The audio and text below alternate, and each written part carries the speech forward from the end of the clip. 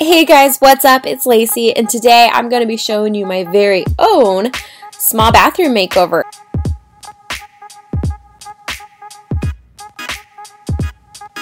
So this room was done on a really small budget, and I'm going to show you guys what I did to make this look like this.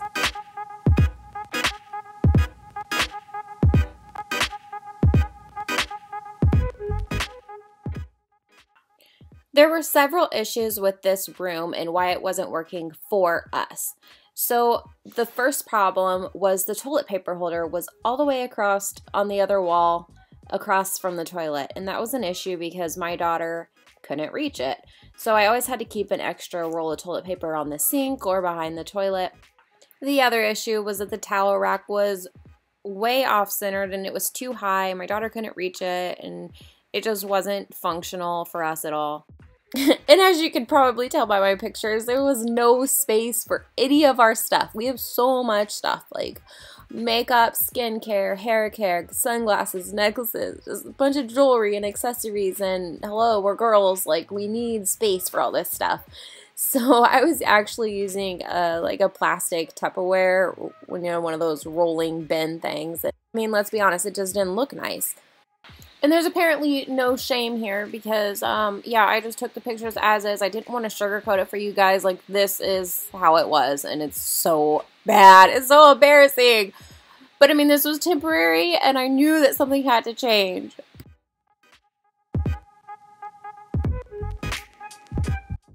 As you can see, this whole wall isn't being utilized. It's just plain walls. There's no storage of any sort.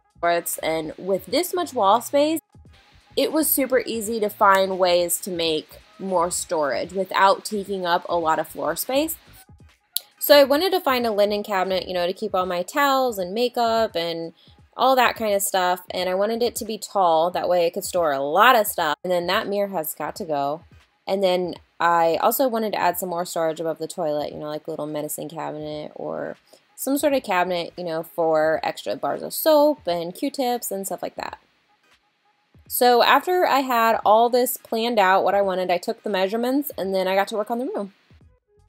I removed all the old towel racks and the toilet paper holder and patched up the holes, and then I started painting the room all white. And of course, I did my Dalmatian spot walls that I have a video on. I spray painted the toilet paper holder and then also my shower curtain hooks. Since we already had the measurements already planned out, we headed to Habitat for Humanity Restore. Pleasantly surprised that we found an old medicine cabinet that we could kind of redo a little bit. It was all black, and we painted the cabinets white with some chalky paint. We just painted it up and then we put it back together, and then we hung it up on the wall. And I love the contrast with the black and white. I think it's so pretty. And before we only had just a regular shower liner, but I actually wanted some shower curtains for the outside. So I got 2 pairs and then I just DIY'd them, and I have a video for that as well.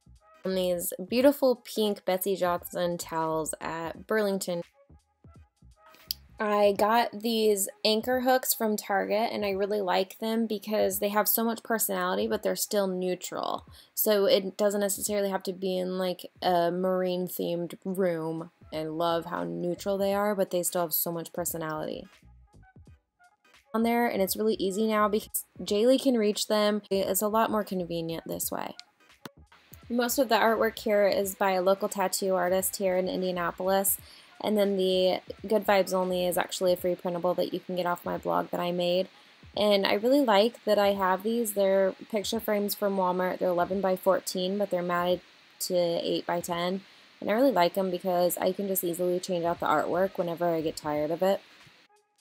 It took me quite a while to find a linen cabinet that I liked because most of them were either really cheap looking, or they were really short, or they were really, really expensive, or they had glass in them, and I didn't want anything that you could see through because the point of a linen cabinet to me in my bathroom was to hide all my stuff and just throw it in there and for it not to be seen. So I found this one on Amazon and I really like it. I like the height of it and it fits everything in there perfectly. You know, I can store extra towels in there and basically all of my stuff and Jaylee's stuff with no problem.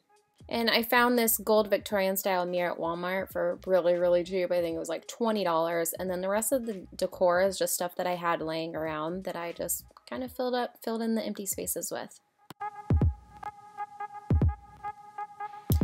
Alright guys, thank you so much for watching. I hope that this inspires you in some way, shape, or form. I love the Hollywood Regency style. That's really my personal favorite. So if you really like this look, you can go on my blog and get this look. And I have a design board put together for inspiration and also links to where you can purchase some of the things that I got. Thank you guys so much for watching. I'll see you in the next video.